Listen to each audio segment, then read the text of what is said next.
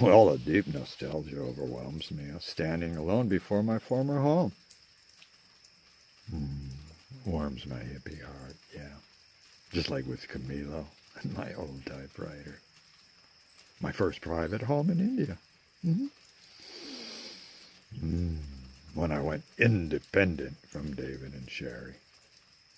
Yeah, I moved into this $5 a month idyllic romantic love nest.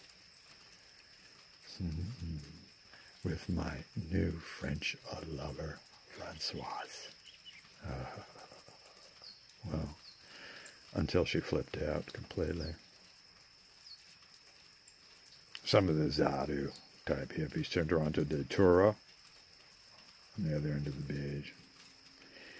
You mess with Datura, you gotta know the exact dose or it's poison. And yeah, she flipped out on that. Overdosed on Datura.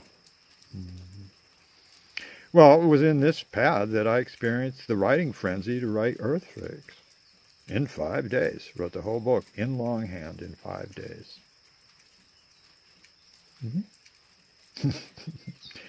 You know, 2-foot stack of those little Indian copybooks. It cost like a nickel each. Get them from Joe Bananas. Yeah, I was on fire.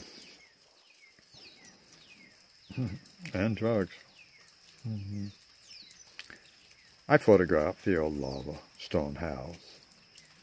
I get an intriguing idea. Well, I meander back to the Anjuna Villa guest house and make use of their metered international phone. I call my photo manager guru, Steve, in San Francisco, and ask him, kindly ship me a box of Earthfreaks, the book I'm just talking about, that I wrote right here in 1971 when I was 24. And just for the fun of it? Yeah. All right. Well, the express package somehow makes it to Joe Bananas 24 days later. And what incredible fun to sit beside Eddie during lunch. I make thoughtful signings of the book, give them away to the old hippies hanging out with me, who were hanging out with me in this same neighborhood 37 years ago now. Oh, yeah. And Eddie is gracious to co-sign a few copies, too, because his picture's in the book. And so, yeah. Yeah. Well, I simply create my books for pure artistic fun. I'm having a lot of fun right now. Oh, and for others on the spiritual path, yeah, I'd like to leave a few footprints of my insights behind. And that's why I'm writing these compassionate reflections about Eddie and performing them. Eddie's a great man. And I want his spirit to carry on in currently living humans. Simple as that. Yeah. Well, in a couple of days, I hand out 32 books, my books, Earthfreaks, at Joe Bananas. And I'll just read one paragraph from the opening page. What a sensual body rush to wake up in this humid, dreamy bed in Vientiane, Laos.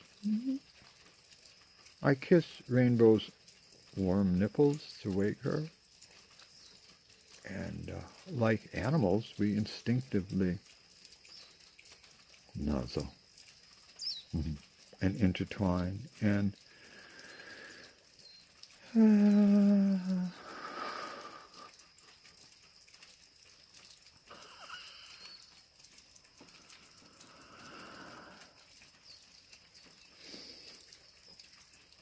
our good morning fuck. Oh, you want to light a joint? Hey, baby, what should we do today, baby? Why do anything, sighs Rainbow. besides, I got to untangle myself. The mosquito net is collapsing here. She finally sits up and runs her fingers through her black cascading. There's a picture of her in Earthfreaks, naked in bed. I'm not going to show it to you. Yeah, my lady's right. Why walk into a space-type trap first thing in the morning?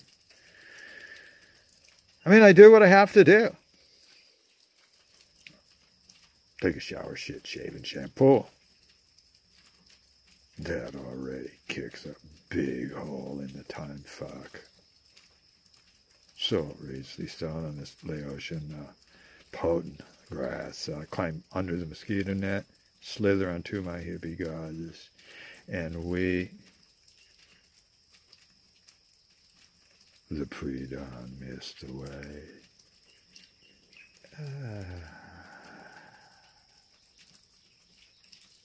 And the sun also rises over Vientiane. Earthfreaks out, just saying. Classic third planet.